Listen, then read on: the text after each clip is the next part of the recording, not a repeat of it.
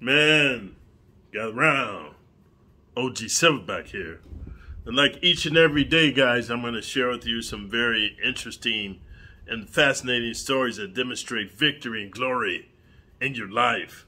The victory of understanding. There's many different ways to skin a cat. And the glory once you realize the best way to skin a cat for you. Without further ado, guys, I'm going to talk to you today about these minimalistic quotes.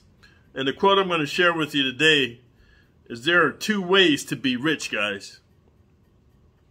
One is by acquiring much, and the other is by desiring little. And I want to give credit for getting this quote. It's from a guy named French Koller from 1948. And while this is very important, a lot of you guys ask me, hey, OG, you know, what prompted you to move to the Philippines? And is it everything you dreamed of? And is the grass greener over there? And all this different stuff, guys. And I want to share with you. There's many types of riches, guys. But one thing I've noticed as I got older, it's not about how much money I have. It's about the quality of my life, dude. And while I was doing very well for myself in California, working in IT, the grind, dude, just the grind and the stress and the cortisol. As I got older and my last daughter left, she left the roost. I realized that the juice wasn't worth the squeeze, meaning like all the stress and the cortisol and the pressure to make $150,000 a year, it wasn't worth it, dude. I wasn't happy. Yeah, on the surface, I looked like I was happy, but I'm just saying the quality of my life, because I like to read books on esoteric things. I like to train martial arts. I like to work out. I like to be slim, trim, and fit. And when you work 10 to 12 hours a day, by the time you get home, you're drained from energy. So yeah, you might make it to the dojo and you might train for 2 hours and you might even go to the gym for an hour. But the quality of your workouts is diminished because, dude, you're just so stressed out. You're thinking about the next day. You're thinking about troubles at work and the trouble tickets you have and first call resolution and all this stuff, right?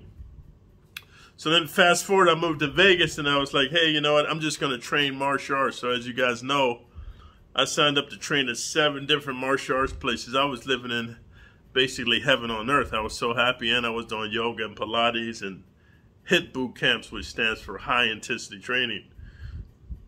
Then I had the fortune of being in Master Jason and Master Air in the cold Vegas. I started making movies. So we can debate whether they're B or C movies. It doesn't matter. It was a very interesting experience. Got to make martial arts fight scenes. But there's a lot of pressure associated with that as well, guys. And yeah, the money was good, you know. So if you're figuring you're making about $5,000 a movie, right? That's some good additional income. You know what I mean? Let's just say $5,000 to $10,000. Normally for me, it was about $5,000. But I did have one or two, especially when I worked on the cleaning lady. I got paid 10 G's, which was a good surprise. But let's say it's $5,000. That's a good little additional income, man. But the stress and the pressure, you're on set from like fucking 6 in the morning until, one time I was on set from 6 in the morning till 5 in the morning the next day. It's not worth it for me. So then fast forward, I'm hitting the Philippines. I'm training in Filipino martial arts. I'm training in Taekwondo. I'm training in Wushu and Tai Chi. I'm doing yoga. I'm trying to do Zumba with my girlfriend. I got a really good life. And so while I may be making less money, the quality of my life has increased and it has enhanced exponentially. I can't explain it to you. And those of you who are in the westernized cultures, I'm not trying to tell you what to do or how to live. I'm just sharing with you a different perspective on life and a different perception.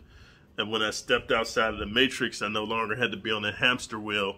And I know I no longer had to keep up with the Joneses with that lifestyle in California, 150 G's a year. And then in Vegas, I'm making 100 G's. I don't know, guys. For me, man, it's all about, you know, like this quote says, there's two ways to be rich. One is by acquiring much, which I've done. And I was talking to my brother, and I was telling him, man, as you get older, you realize all these material things, man, what do they really mean? They're really to impress other people, because once you buy a new car or a new house or a new jewelry or a new watch or a new whatever, you know, after you've had it for about a month, the novelty wears off, and now you just got more stuff. Whereas over here, you know, it's the rainy season right now, and I just get to see the beauty of nature. I just have a much more high quality life. So I wanted to share that with you guys, and also let you know I got some videos. The following video is going to be me on the e-bus on my way to the mall in Antipolo City.